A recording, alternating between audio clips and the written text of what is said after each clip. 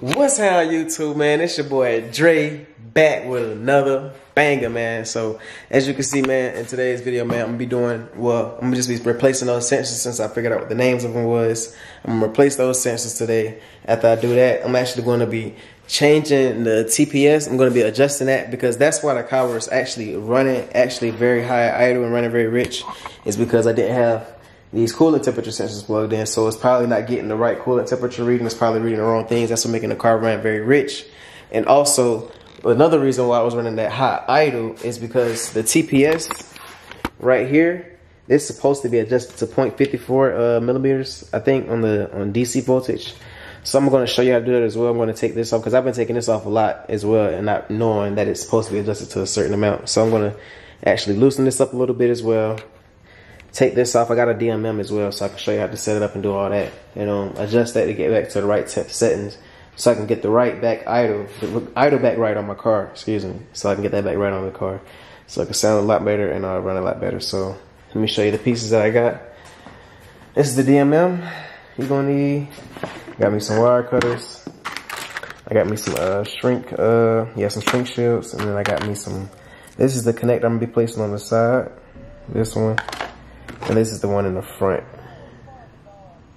Both of them are black, but I'm pretty sure the positive one is the one that has the words on it, because one of them actually got words, if you can see it. But it's very small. You probably can't even see the words on it. But they both are black wires, but one of them has words on one of them. So that should be the difference. So I'm going to just sort it. I'm going to just put the one with the words on it to the positive and all black one to the negative, because I'm pretty sure that's how it goes.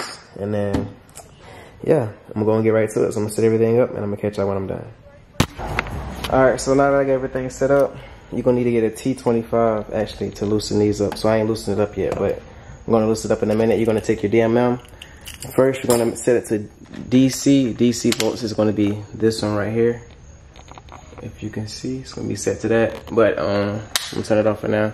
You're going to want to set the positive one inside of here.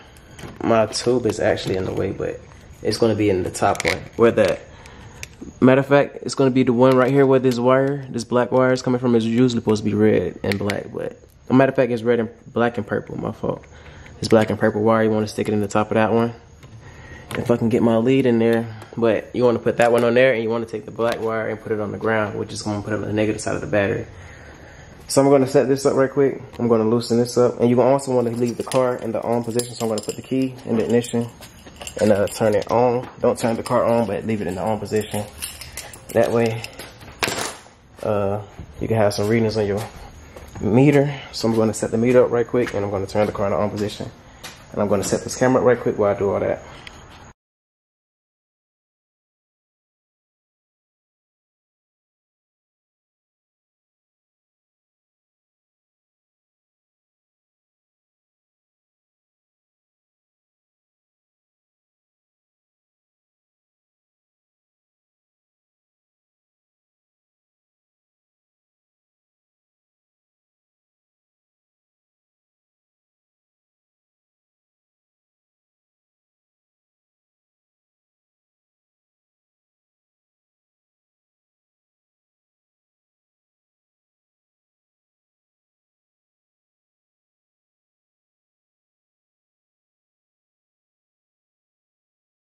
So now I finally got my TPS sensor in spec now. I got it to 0.54. As you can see, I was going over there earlier. So now what I'm about to do is actually, I'm about to go ahead and start cutting this wire, replace this one first, since it's already right here. I'm going to replace this one. And then the next one is right here at the bottom. It's all the way down there. But I'll show you when I get the flashlight. But it's literally hanging to the side, on the side of this oil stick down there. Matter of fact, so I can zoom in. Yep.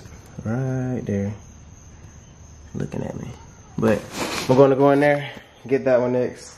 First, I'm going to just do this one. So I'm going to take my, I think I got it sitting right here. Here we go.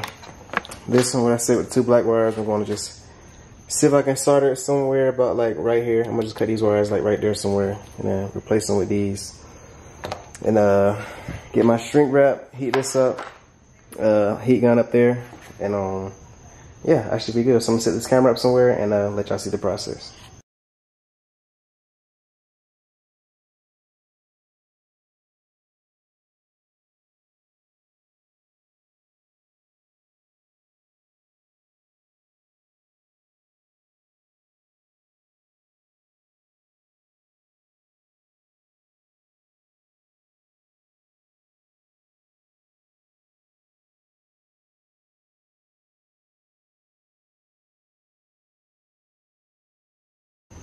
Alright, so now finally then got this one started up and back reconnected. As you can see, I burned this wire a little bit with that heat gun a little bit, but it's okay, it didn't went through the wire, so that's the best part.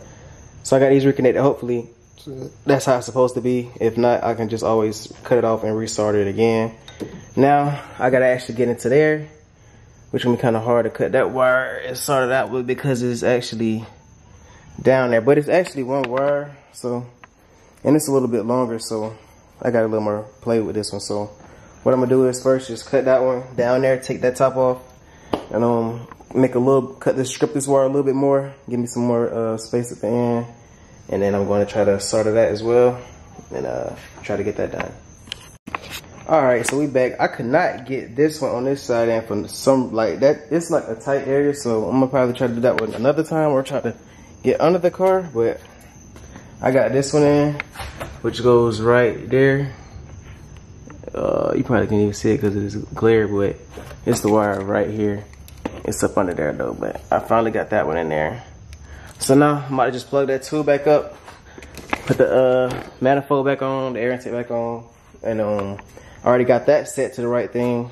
Now what I really got to do is just put some gas in the car, and I think I should be ready to fire it up to see how it idle and see if it's running a little bit different and see how it runs. So I'm going to plug this back up, hook everything back up, get some gas for the car, put some gas in it. I don't know if I'm gonna start it tonight. If I don't start it tonight, this might be the end of the video. If I do, then it ain't. But if anything, most likely I'll start it up tomorrow once I get some more stuff put on it and everything, and let you guys see how it runs. But until then, I'm about to go put everything back together, and I'll catch you guys when I'm done. Alright, so what's the next day? As you can see, I didn't do it last night, but I got everything tightened up, make sure everything was how it's supposed to be. Still got to figure out how I'm gonna get to that sensor down there. But I'm gonna probably figure that out once I take those exhaust manifolds out, because probably the only way I can do it, because this bar is actually in the way. So once I take the exhaust manifolds off and replace the exhaust, I may be able to get to that sensor. But until for now, I'm gonna just try running it, because hopefully I just want to get the throttle position sensor really back to spec. That's the only thing I really wanted to do mainly, and replace those sensors so I can have it idling at the right idle, because it was idling very high. So I'm gonna try giving it a crank, see if it starts. Let's actually see if the car starts. Let's see if we got some voltage. So we got some voltage, so let's see.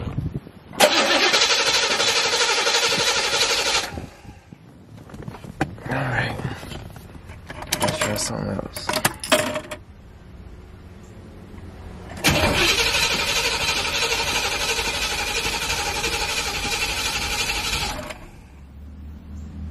I wonder, what does that mean?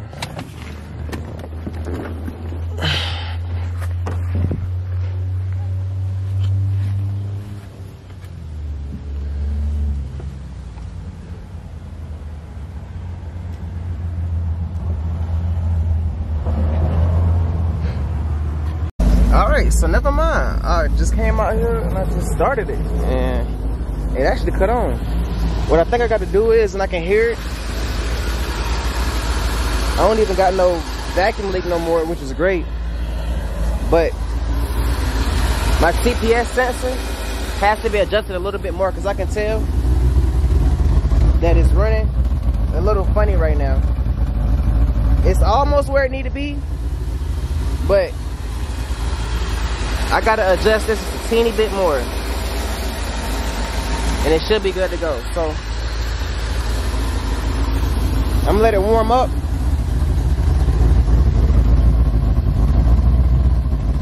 But I think that's where it should be, or it's close to it.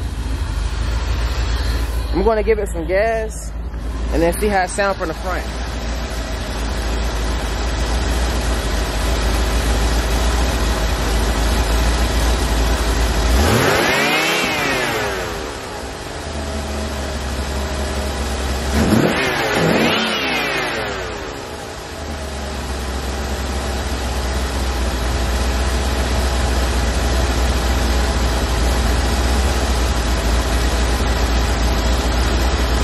I think that might be a good idle for it. I don't know. Let me close this down right quick and move it up. But it really sounds like it's back at the right idle, because I put it at 5.4. Oh yeah, this is much better. This is much better.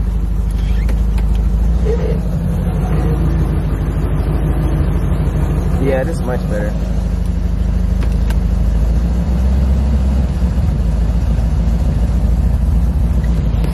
I can hear it.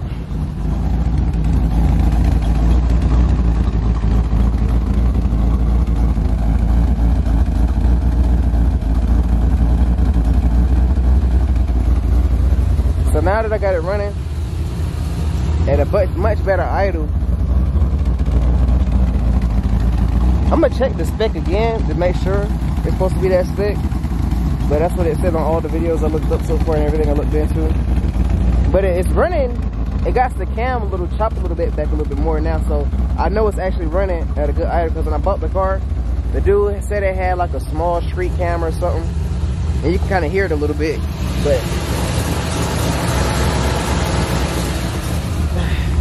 But now the car is starting to idle way better. So